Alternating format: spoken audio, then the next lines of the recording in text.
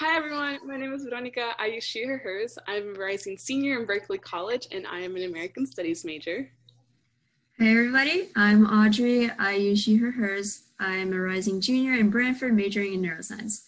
We're both academic strategy peer mentors, and today we're going to be talking about owning your education and what that might mean. Yeah, so owning your education can look a million different ways, but at its very core, it means you making decisions about your education and how you want it to look and feel like. Not only does everyone have their own style of learning, but also everyone has different goals and experiences that they want to achieve while they're at Yale or at any point in their life. So when we say owning your education, it means taking action and being proactive in order to get the best experience and education for yourself. So Audrey, do you have any own thoughts about what owning your education means? Yeah, so I think it means separating what your personal goals are versus what others might expect of you. Like, for example, expectation from family and friends. So like personally as a pre-med, I'm like surrounded by lovely, but also neurotic pre-med friends. And a lot of them are also taking like similar hardcore paths that they might know more about than I do. And also in terms of family expectations, I'm fortunate enough to have parents who encourage me to do whatever I have passion for. But I'm sure that some of you out there might have family members who push their own agenda on you or have different career expectations that you might want. So it's important to remember that it's your education, and so you can decide what you want to do. You can decide how much time you want to spend on academics as a whole versus like the social aspects of college life, which is also very important. And you can decide your own post-graduation plans, as intimidating as it sounds.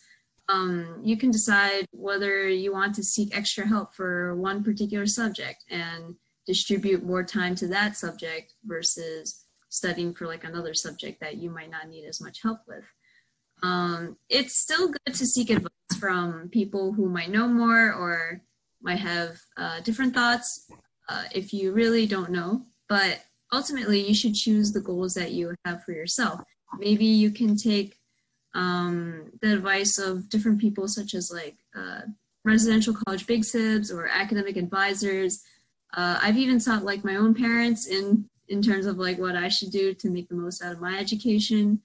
And of course your own peers as well, because you're all going through the same thing. So it's okay to consult them as well. Do you have any thoughts about that, Veronica, like seeking your own peers? Yeah, well, just to that end, I think that last point that you said about reaching out to people is super important. And like at the end, it is your own decision, but some of the best advice you can get is from your peers and other mentors. But one of the constant struggles or problems, hurdles that you have in owning your education that I know I've had and a lot of my friends have had is this thing called imposter syndrome. If you don't know what that is, imposter syndrome is basically a feeling where you are doubting yourself, your abilities, and your success, and you're constantly afraid of being exposed as not good enough or not deserving of what you've had. So imposter syndrome is really normal, and there's a good chance that you or someone you know, like your friend, is going to experience it at some point. And you shouldn't feel bad if you ever kind of have these doubts in your mind. However, imposter syndrome can get in the way of owning your education because you're constantly comparing yourself to your classmates and thinking maybe like, oh, should I be doing this? They're doing this and I'm not, like, I'm not good enough. When we talk about owning your education, it's kind of remembering to focus on what you want and not necessarily what other people are doing.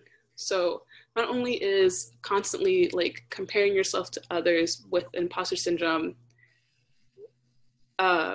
shifting your attention away from yourself and your own work, it's also just unhealthy and really, really exhausting. Yes, so to combat imposter syndrome and the way that it gets in the way of owning your education and just other tips to own your education, Audrey, do you have any advice?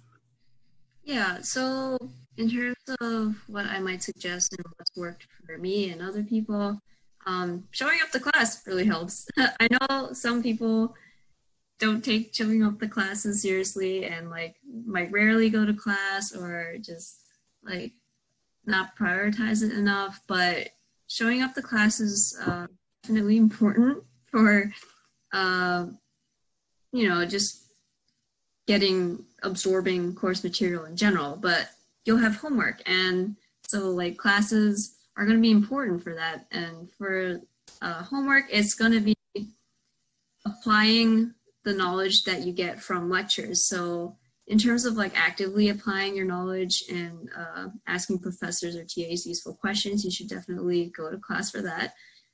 They help you fill in gaps of where your core essential knowledge that you might need for building blocks and to understanding more difficult course material. And so being in class is definitely better than just taking like notes from your friends or even just taking notes in class word for word. You might be taking notes that aren't useful to you, and that's not like the best use of your time. So you should be engaging during class, mentally show up, as they say, ask questions, and write actually like helpful notes for yourself. I like to come up with like fun mnemonics or like just not doodle, but make fun drawings that like might help me remember certain things. And also remember to get help when you need it, whether it's professor office hours, TA office hours, help at the Center Teaching and Learning, and also us, Academic Strategy Peer Mentors. So yeah, anything else to add, Veronica? Yeah, so I just want to reemphasize how important just showing up is.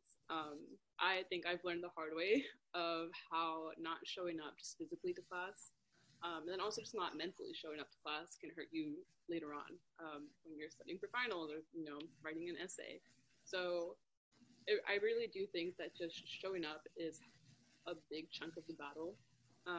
And so once you're there, things are easier for yourself then, and then for your future self. You're going to be so much more thankful that you're there and taking notes and being engaged. And again, with what you said about needing help, that's just as much about owning your education, because you need to be proactive and know when you're not as strong in some areas, and there's nothing wrong with asking for help, and it's just showing that you care about your education to do what you need in order to grow in those subjects. But yeah, other than that, those are just some tips from 2 people. I definitely recommend that you reach out to friends, to family, to mentors, to professors, right?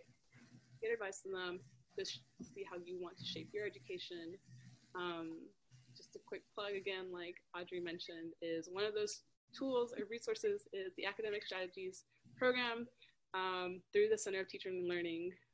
Audrey and I are both mentors, and there's a whole bunch of us that are always very happy to meet with you. We have workshops and we have one-on-one sessions, and we'd love to help you own your education as much as we can. Any last thoughts? No, not really. So, yeah. All right. Thank y'all for watching. Bye.